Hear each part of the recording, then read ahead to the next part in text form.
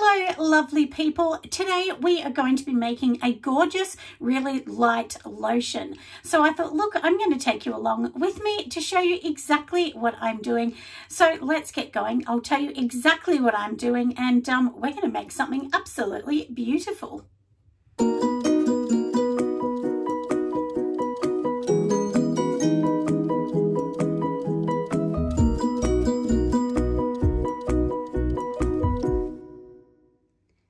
Making a lotion is quite easy, really, but there's a few steps to it. So I've already done the first step. I have not turned my little stove on. This is just a little electric one that I actually use when I'm testing and making things. So in the first one here, and this is a double boil, so what I have in the first one is just my water portion, and then in this one here, this is my oil portion, and the white bits of flakes that you can see, that is the emulsifying wax NF that I'm going to use. And behind me you can see just some little bottles there, and those bottles are a couple of things I'll talk about and I'll show you because they really do make your lotions next level. So we're going to turn this stove on, we're going to see exactly what's going to happen, and then I'm going to talk you through exactly what I'm doing. All right, everyone, I'm going to show you a few things that we're going to do. So here, to make it easy, I've already measured the water phase and I've measured the oil phase to make it super simple. Now I'm going to give you the recipe as I go along, and I've got my little trusty book in my hand just so that I can show you exactly what I'm doing. So in this bit here, which is my water phase, and this is a 400 gram batch as well, everyone, we are going to add 322 grams of distilled water. It does need to be distilled water. You can use floral waters and lots of other things to make this really beautiful if you want, but we're going to keep this one nice and simple. Then we're going to add 8 grams of vegetable glycerin. You can get that from so many places, so don't worry about that. You can get that super easy. And then we're going to add 2 grams of this, which is beautiful organic green tree extract. It's known to have quite a soothing effect on the skin in lotion, so that's what I use and I really love it. Another thing that you could use is hydrolyzed oats, and there's many extracts that you can use. There's rose extract, chamomile extract. I mean, it's endless. There's so many that you can use. You can also infuse oils into the oil phase. But this one, like I said, we want to keep this simple. So this is just a simple recipe, but it's really beautiful. You don't need to add absolutely everything in to make it fantastic. And these elements that I'm adding in are really what you would see in some really high-end products. So high-end products do not have 40 different ingredients because they're trying to keep it simple to make something amazing. So that is our phase here. We've already turned the stove on both of these on medium. And we want to just turn on until this melts down. It's more important that we're going to melt down everything that is in the oil phase. And once the two of them have melted down, then we're going to mix them. Now, I don't have butters in the oil phase. Now, the reason for this is if you add butters, it's going to make it thicker. So we're not going to add any butters. We're just going to have some liquid oils in here. No coconut oil, no 76 coconut, which is your one that when it solidifies, it goes hard. This is the liquid coconut I'm using in this. But let me tell you what I'm going to be putting in this one. So in here, I've got 50 grams of fractionated coconut. That's the liquid coconut that you can get. You can get it from your shopping center as well. Then we're going to be adding in 6 grams of NF wax, so emulsifying wax. I had to think of what it was then. There's so many different ones that you can add in. I've used so many different ones, but that's a standard one. I wanted to do a standard recipe just to let you know what we're doing. And then I've also got 4 grams of beautiful jojoba oil in here, and that is my go-to oil. I love it. But if you use jojoba oil and your fractionated coconut, you're going to get a really good lotion. And this one, when we pour it, you're going to notice it looks really thin. You need to give it about 48 hours and then it will be the consistency you want. I've already made one. So at the end, I'll give you a demo of what it looks several days after as well. And then, of course, we're going to pour it in. We're going to mix it in 2 colors to give you an idea of how to two-tone this as well, which is super easy. And it will look like a watercolor effect. So that's what we want, isn't it? And then at the end, I've got some beautiful vitamin E, some natural vitamin E that I'm going to add into that when it cools down. And then I do have my preservative. You must have a preservative, super important.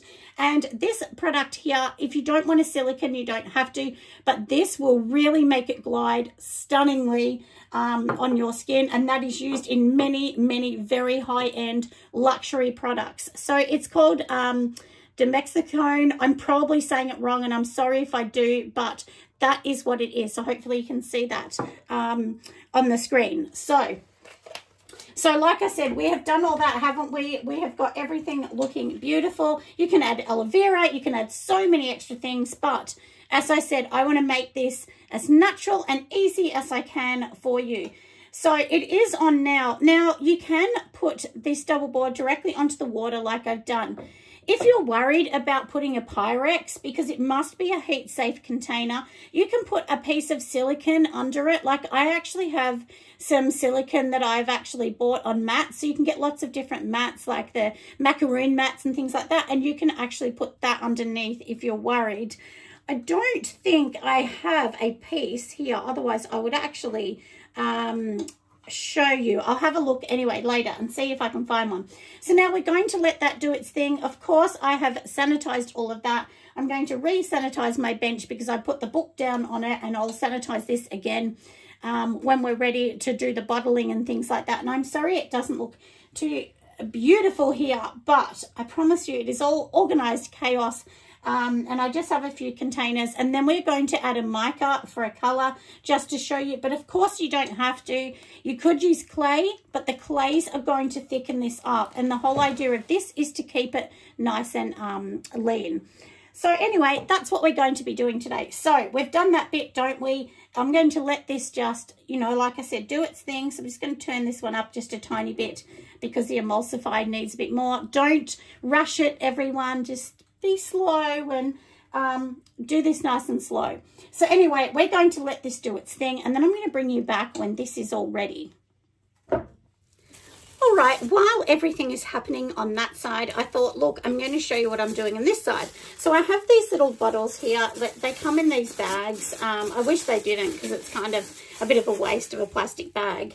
But anyway, this is the bottle. Don't they look beautiful? This is from New Directions in Australia. I'm pretty sure there's New Directions in lots of other countries as well, and they're probably the same. This is called a Boston Squat jar, so that you know, and it holds roughly about 250 grams. So and what we're going to do today is we want to just make this look gorgeous. So it's really going to only fill one and a bit, but I'm just going to use one because I know my daughter is going to use the leftover bit because she already took the first jar that I did. So what you need to do with this is you do need to do a water bleach solution and sort of rinse this out because that helps to sanitize it, or you can sanitize it with, you know, your alcohol base. So you choose what you like, do a bit of research on what you personally like for yours, and I just use a 70-30% solution, which basically is 70% distilled water, and then it is 30% of your bleach, or you can use a bleach solution, or you can also do a 70-30 of rubbing alcohol and water. So, but you just choose what you like. Like I said, it's a bit of research, just choose what works for you, because if you don't do that, then germs can get in here and mold can grow, and we definitely don't want that. So anyway, like I said, so that's what we've got. We're going to organize all of that. I pop that down so that I can show you exactly what it's going to look like, and they're going to look so beautiful. And I've been so busy. I'm sorry that I haven't done many videos for you, friends, but I promise I am doing some behind the scenes.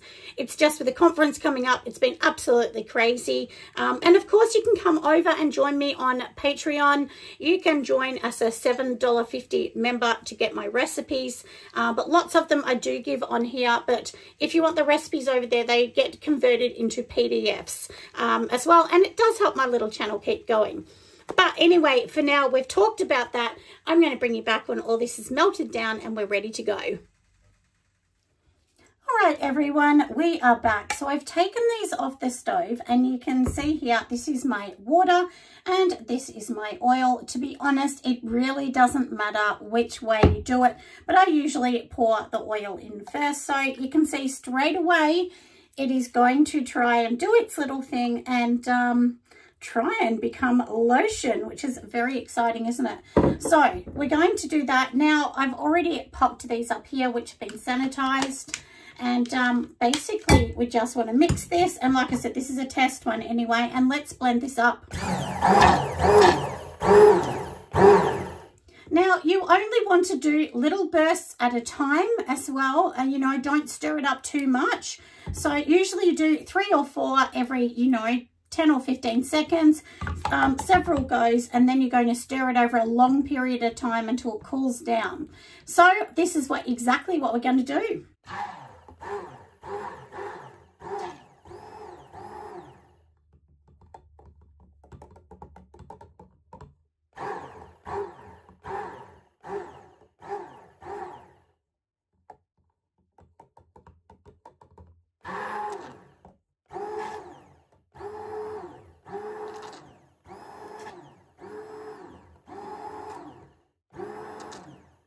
Alright, so that's basically it. Now, I know that it looks very liquidy, which it definitely is, but this is going to firm up over time. We don't want to add everything in yet.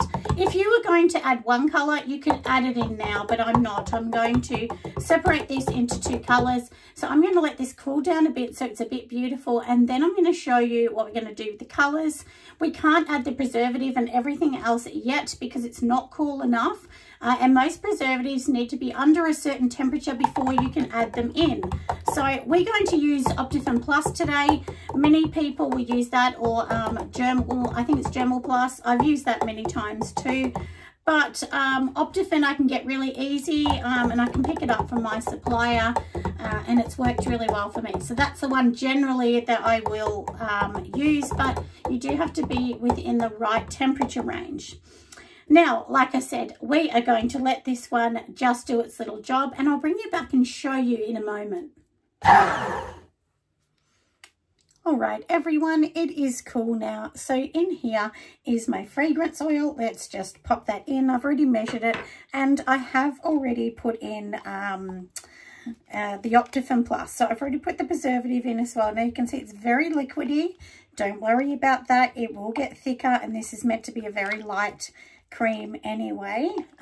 So you've got to leave it a couple of days to see that it's going to do that. So now, okay, so now also I want to just put some vitamin E. I'm just going to put a drop. You know, look, honestly, it's just like, you know, it'd be no more than 1%. So a very tiny bit, probably not even 1%, 0.5% maybe. And it's just going to add a really nice bit. You can blend this again if you want to.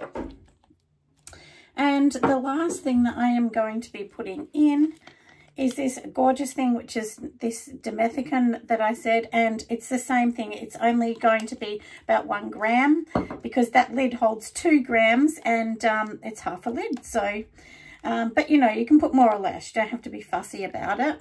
And now I'm going to blend it one more time. Then we're going to separate it and put our colours in. Now this has taken several hours because I've been back and forward watching telly. And now it is pretty cool, this one. So now what we're going to do is we have 2 containers. And what I actually want to do is pour half in half so that we can add a bit of a colour. And then we're going to pour it into the jars so I can show you what to do. So I already got my sanitized jars here. So we're just literally going to do half in one and half in the other. You know, it doesn't have to be exact. This is just so that I can get some colors happening. And like I said, we don't need to be too fussy about it. Now that I'm making a big mess here. So now we are going to be adding in some colours. So I've just got some mica here, just a pink in this one. And I've got this little tiny little spatula thing. So look, you don't want any more than that. You know, it's just a really small amount. If you want to do it colourful, you can, but people may not like it being super colourful. Anyway, so that's all I want to put in that one. If you do it and you feel like it's not enough, you can add more in. Maybe we'll add a weeny bit more, just a little bit, nothing too much. And I am going to just blend it just to make sure it's all good. And then in this one, I want to just put a bit of purple, just a tiny bit, even though I spilled it on the bench. Same thing, let's just add that in here. And when you blend it, it's going to be more colourful. But of course, if it's not colourful enough, you're not going to see this kind of whole look if you want to do a colourful, you know, jar, as I said before. So we will just mix this up. Like I said, we're going to get our blender in here. Let's just give it a bit of a blend.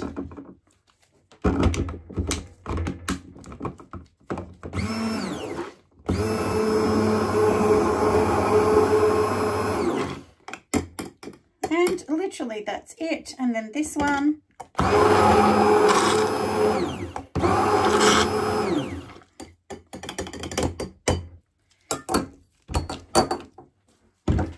Now, if you're one of these people that wants a super bright one, you can blend it more. You can add more pinks in.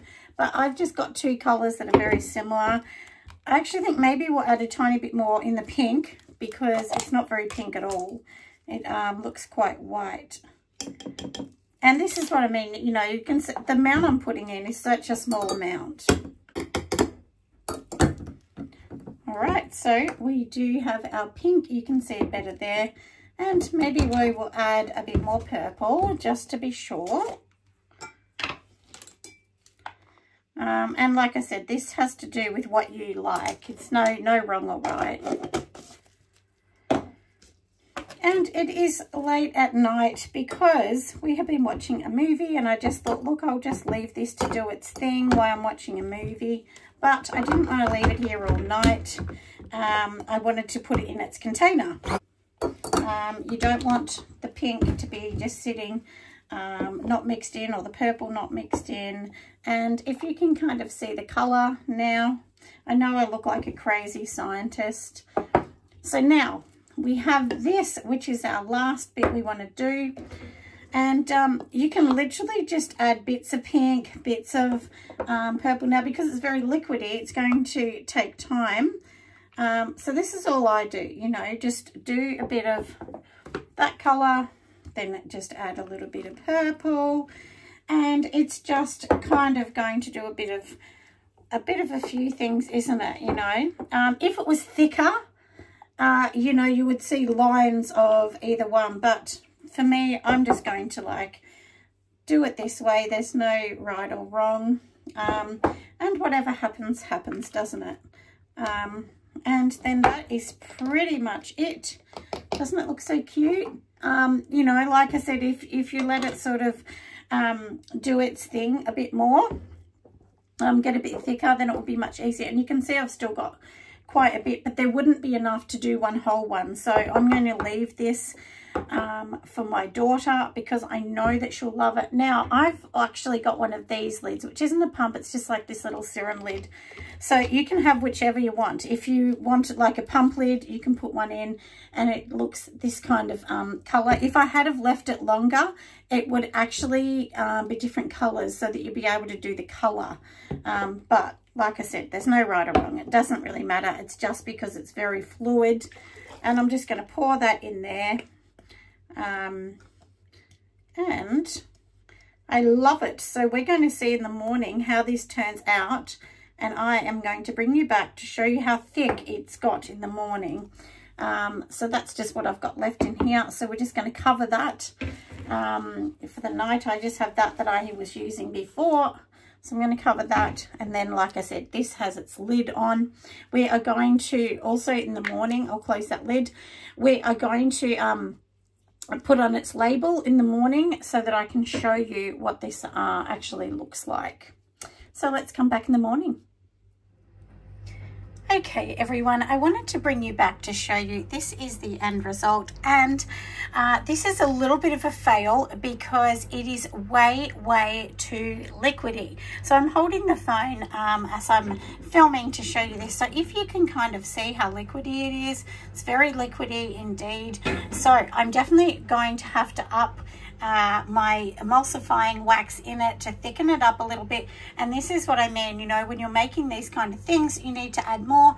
So I think for this particular mix, I should have added another 3 grams of the, you know, the thickener. So, and the thickener, of course, is your, I mean, there's many things that make it thick, but the main thing is the emulsifying wax, NF. So for now, look, everything else came together. It was simply just not enough emulsifying wax. So this is the thing, and this is why we need to double check on all of these things. But the color does look kind of pretty, I guess. And if it's thicker, it will definitely give you more of a waterfall kind of color effect. But anyway, I will have to go and remake this one, of course, but this is why we test, like I said. But I hope you've enjoyed the video. Make sure you give me a thumbs up, and I will see you friends on the next video. Bye.